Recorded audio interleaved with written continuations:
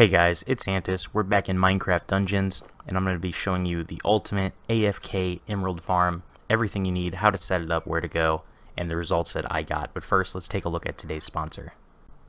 DGZGold.com. With over 600 5-star reviews, use the link in the description below for cheap, fast, reliable Minecraft dungeon services, including emeralds, enchantment points, and XP boosting.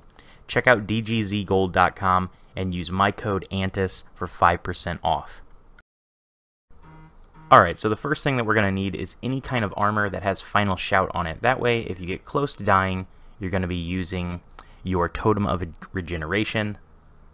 Alright, so you need a Totem of Regeneration, obviously to heal back up, and to use the other artifacts just in case your dog and your llama die. Now you want to use the llama because it's a long-range spitting distance, and the wolf will go out of his way to target other enemies. And we're going to be doing this on pumpkin pastures. Alright, so as you guys can already see, I have the emerald farm already going. You're going to get a lot of other drops as well, and of course those drops may be a lower level, so you can break those down and sell them. Now I am playing this on a very low difficulty right now, just for the purpose of the video, to show you guys that you can get a lot done. I have been able to do this with 4 people AFKing for an hour on Apocalypse 5, and we got a decent amount of stuff and a decent amount of gear. So with the right gear and the right players, you could potentially do this on the most difficult setting, and this would be a great way to get max power level gear.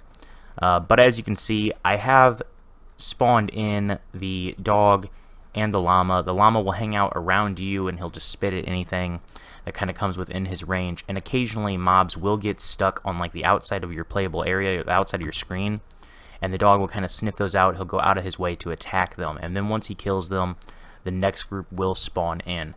Now the reason this is AFKable is because I am on Xbox, and I have my Xbox streaming to my PC. When my Xbox is streaming to my PC, or yours, you can actually just take the batteries out of your controller and it won't stop the game, and it won't like pop up and say that your controller is unplugged. And also I have my Xbox set to never go to sleep, so I was able to do this for quite a long time. Now in this video here, I have it on a very low setting, and I only did this for about an hour at the most, and I was able to get just over 1,000 emeralds, which I'd say is pretty good given that it's on a very low setting and a very low amount of time. This is perfect if you're going to be going to sleep all night and you just set this up. So hopefully that was useful for you guys. Hopefully you liked this. If so, leave me a thumbs up. If you're new to the channel, make sure that you subscribe. I will have plenty more Minecraft dungeon videos coming out soon, and I hope to see you guys in the next video.